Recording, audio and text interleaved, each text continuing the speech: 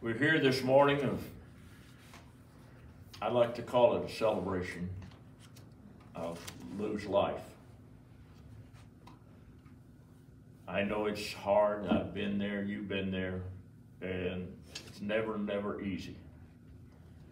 But if we just celebrate the life that she lived, and you and I that knew her throughout life, everybody loved her. Everybody loved Lou. And I don't know of an enemy that she had. But today we'll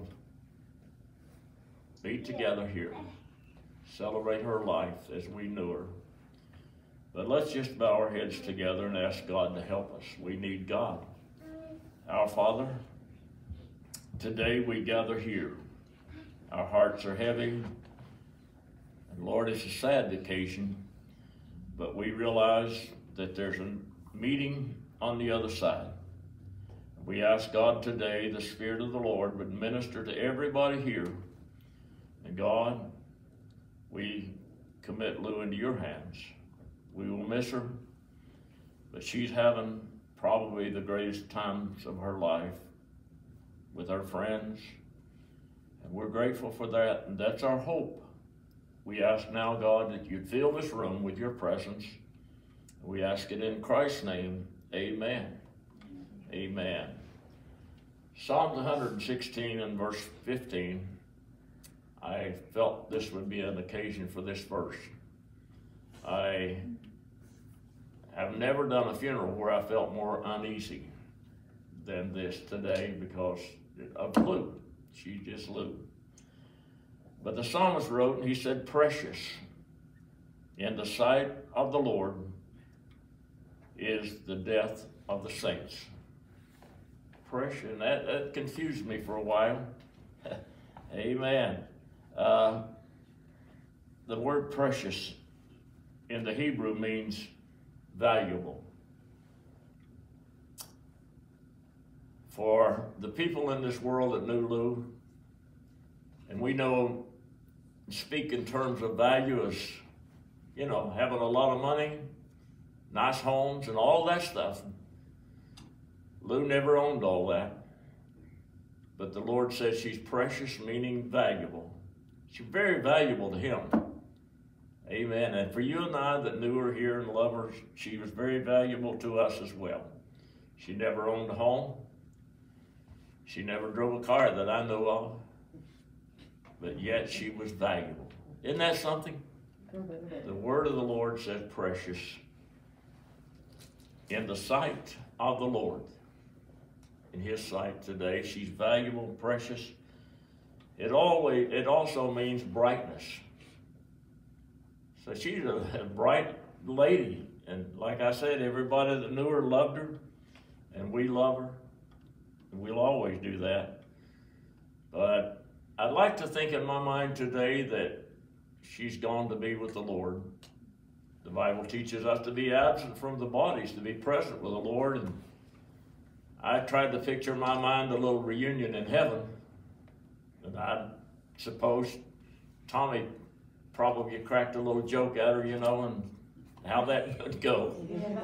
If you knew Tommy here, you know him there. So, but Lou was bright. I don't know if she ever had an enemy. If she did, I didn't know about it. But the brightness of her smile. And I can also think of those times that she could give you what we call an evil eye. You know, if she didn't like what you done, she could give you an evil eye. I used to go over to her house a lot, and I'd go to where her room was. Don't you come across that door. And when I'd catch her out of the room, I've actually gone in the room, sat down in her chair, and she'd come run me out. But she was she brought sunshine and brightness to all who knew her. And that word precious is also, in the Hebrew, costly. You guys, girls, look down at the finger today and got that big diamond on it. It's costly, right? So the Lord said precious or costly in the sight of the Lord is the death of the saints. It cost the Lord something to redeem us. It cost a great price. He paid a great price for each of us today that we could be saved. And one great thing about Lou was that she accepted Christ into her heart a long time ago. And that probably one of the wisest decisions she ever made was to accept Christ. That word precious in the Hebrew is also honorable. I think Lou lived an honorable life. She didn't go to jail. She didn't rob any banks. I think she was an honorable person. And it also means precious reputation. As I've said thus far, Lou had a good reputation. And that precious is something to be prized. You ladies got all these big jewel on your fingers and stuff, and that's a prize to you and something to be prized. 1 Peter 1:19 tells us that we were redeemed by the precious. The word precious again. Valuable, brightness. We were redeemed with that. We were redeemed by the precious blood of Jesus Christ. He went to Calvary and shed his blood that we could be saved. And one thing about heaven, I've never read where there's any funeral. Never another funeral. We'll live with God forever. And I'm looking for that day. Are you? Amen. The last few months of Lou's life have been kind of restless, I would think. She needed rest. Nothing more valuable to a worn-out body than to lie down at night to go to sleep with the anticipation of rising the next day with refreshed new life. And that's what Lou has done. She's at rest with the Lord. Amen. I mentioned I thought in my mind about the reunion in heaven. Of course, I think about Tommy. He was one of the greatest friends I ever had, and how he would greet her in heaven. But she also has relatives there other than Tom. I remember her mother, and I'm sure that reunion is great with them today. They meet again, and we will meet again if we accept Christ as our Lord and Savior. So these past few weeks for Lou has been kind of restless. She told someone the other day that her and God was working it out. So I'm sure that it's all worked out now. Amen. The family has been very precious to me personally and to my family. Sean mentioned the other day that we feel more like family to them than we do aunts and uncles, because we've been together a lot more. Sometimes we don't see the blood relatives that much, but with this family, we were very close. Sean took a day off to come to work, or come to this here, because he wanted to be close to the family. My son Jimmy's in South America, mission field, sends his regards. And of course, Todd, you know, he's kind of rowdy, but he's all right. But your family to us, amen. So now Lou is at rest, and there the Scripture teaches us that there remaineth yet a rest. There remains yet ahead a rest for the people of God, and I'm looking forward to that. Aren't you? Oh When you get 82, you're looking forward to a rest. Amen. Revelation 6:11. He saw a scene in heaven, and this is what it was. A group of people, they had white robes. The white robes were given to them. And everyone, it was said to them, they should rest yet a little season until their fellow servants, also their brothers. So we lose resting today, waiting on us. And now we can determine in our heart that we're going to go and meet and be a family again. Scripture teaches us that we are strangers and pilgrims here on this earth, and we're just here for a while. And Lou was here for just near 80 years old. Now she's gone to receive the crown. Amen. I think the older we get, and some of you folks are way behind me, the older we get, a little less attached we become to this world. The world doesn't mean as much to us now as it did. But let's picture today Lou living a life of joy in heaven, a place of harmony.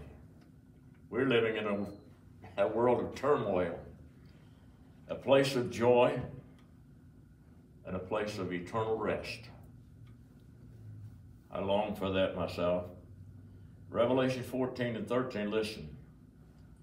Blessed are the dead which die in the Lord. And when Lil May accepted Christ as her Savior, until she went home, she is blessed. Blessed are the dead which die in the Lord. She's blessed, and we'll miss her. And it goes on to say, from henceforth they rest from their labors. The lifetime that Lou worked and did all she could do, and now retirement came, but the rest didn't show up. There was still turmoil, but now she's resting from her labors. And the scripture says that her works will follow them. Lou didn't build a church. She didn't preach. She didn't sing. But the labors that she did, small as they may seem to some, yet the works that she did will follow her. Be a great time. We get to heaven. For some, we've labored for God. We've done what we could do. But there's a reward. God promises a reward. So, with loved ones today, Lou's gone to be with her loved ones.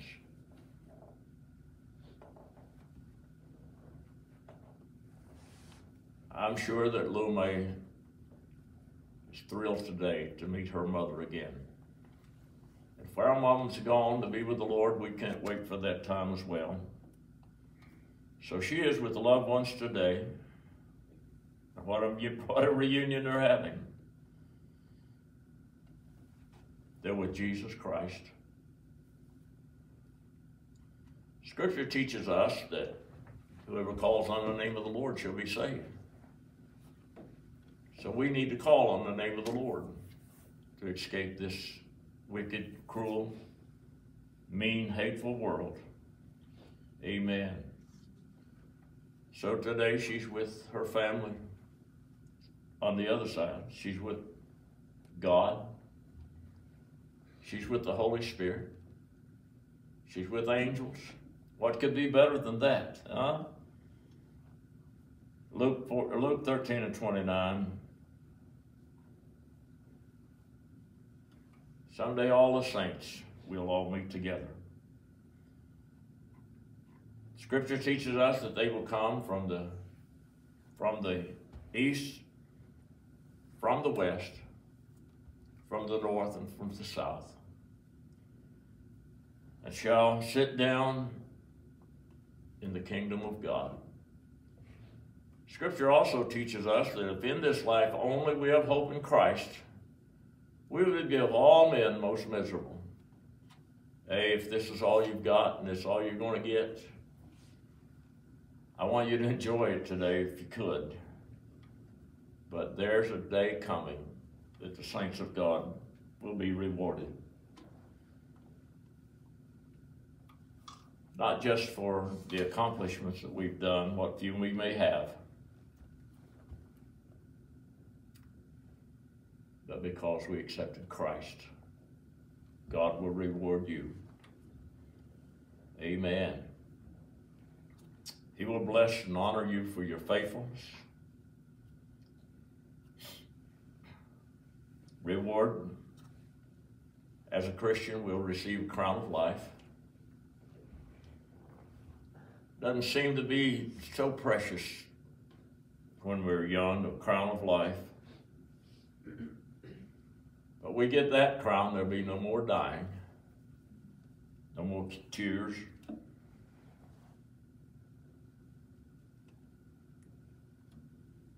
First Corinthians chapter 13 is called a love chapter, referred to as a love chapter in the Bible.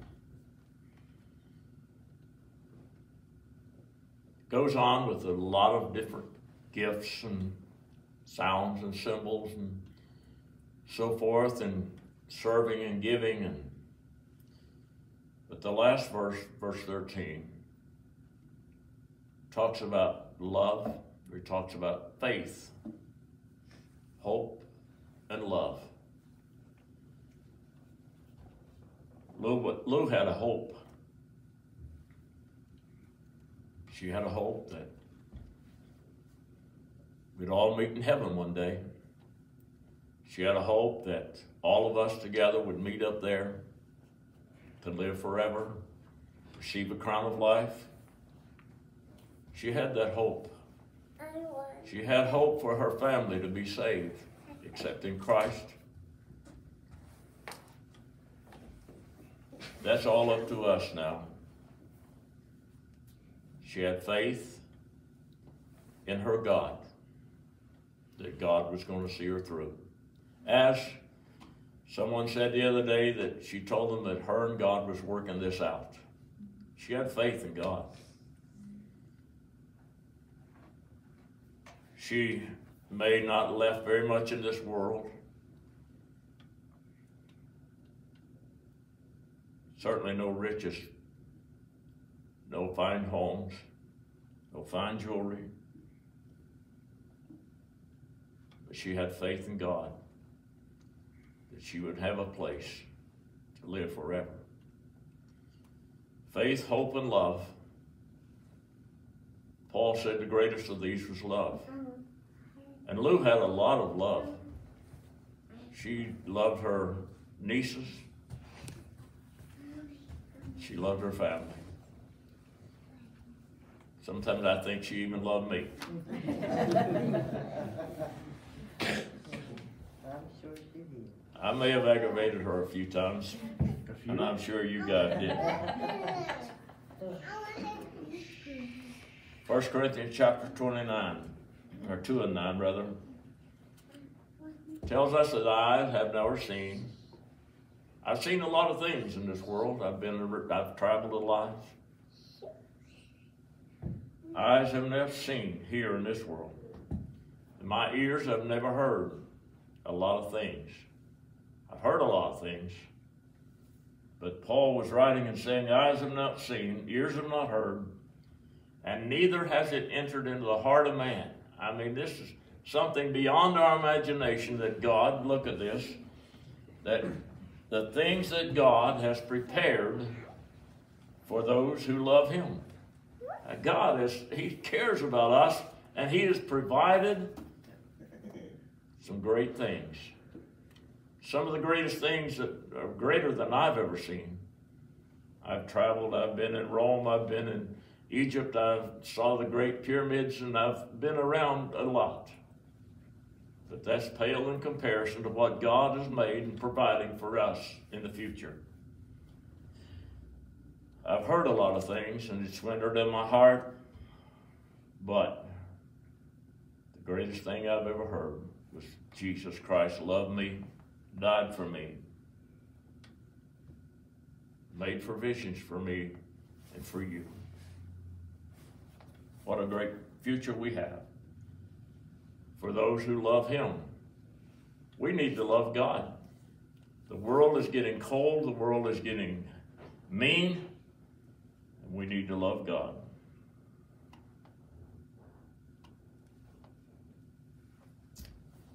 I want to leave you with a scripture, Isaiah chapter 40 and verse 29.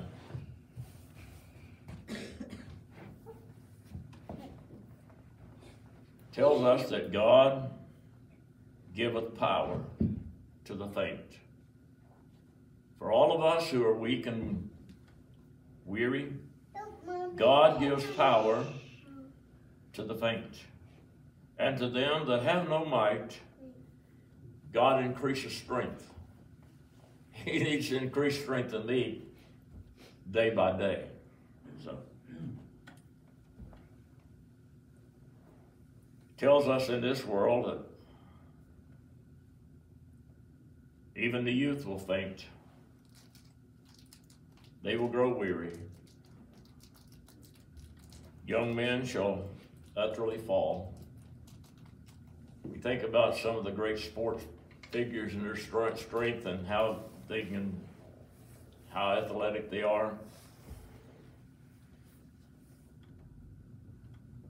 But they will utterly fall. It goes on to say, but they that wait on the Lord, we wait on the Lord, and He said He will renew our strength. They shall mount up with wings as eagles. That eagle can soar into the heavens. Say, preacher, we can't do that. Lacking the strength, we can do that through Christ. They shall run and not grow weary. And they shall walk and not faint. When we come to funerals and we think it's all the end,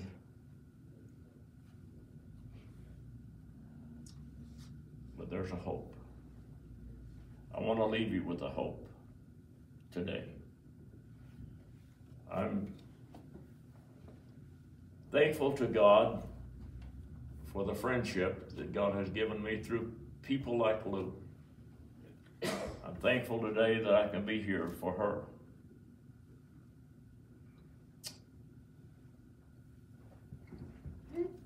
Young people, they get tired and they get weary, but God's power and God's strength, it never diminishes. It's still there.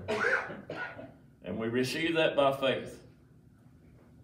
God is never too busy to hear you. He listens when you call. Sometimes we get so busy we don't talk to God. But when we lie down on our bed at night and just lie there and think for a moment, I can talk to God. Can't talk to the president. Can't talk to senators and congressmen. But God is never too busy to help you.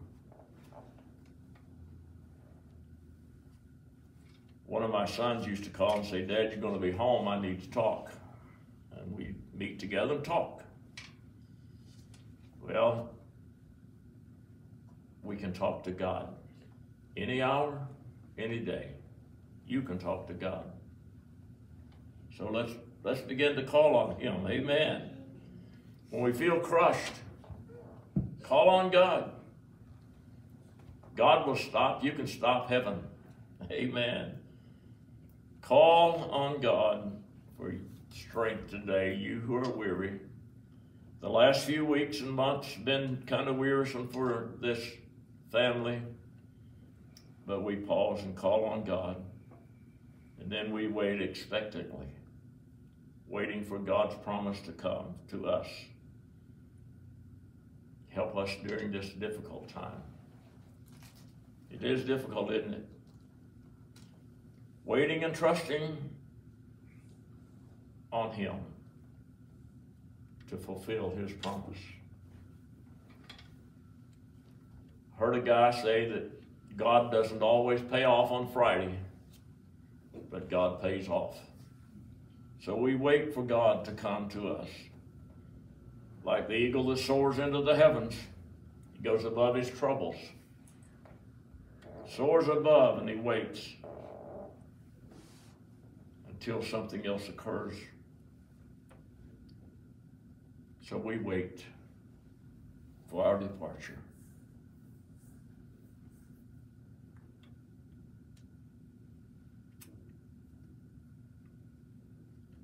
We wait on God. Today I trust that God's Spirit fills this room now. And God speaks to your heart as well as mine. That we can leave here today and put our faith, our hope, our trust in Him. He's the only way out of this world. The governmental system today is out of kilter, as you know. Everybody running frantically trying to find a cure for whatever's going on. But we wait today. We wait for a sure and certain hope that there will be a resurrection. This isn't the end for Lou. And I'm glad that you've come today to show your respects. You being here today, you bless this family. They'll think about you throughout the day, or whenever they meet at home, they will think about you. And I extend my sympathies today to this family. I share in your loss. I have lost a friend. And you who knew her, she was your friend as well. So today, let's put our heart, trust, faith, hope in God, that we will be ready when our day comes. Amen. Let's take a moment right now to look to God for help and strength. Father, we look toward heaven. Of course, God, we look to each other and we draw strength from each other. But Lord, that isn't enough. We need you to come today and minister, God, to this family. And Lord, that we can rejoice now that Lou's in a better place. She's there with you. No more heartaches, no more sickness, no more doctors, no more ventilators, no more of that. She's there with you. God, give us the faith, the courage, and go on to leave her with you, and that we will meet again real soon. I believe we'll meet again, Father, because I believe your holy word. I ask God today, the Spirit of God, to minister to every soul that's gathered here, and we're thankful for them who've come. Thankful, Lord, for those who showed their respects to the family, to Lou. And God, you reward them and bless them. And we ask it all today in Christ's name. Amen.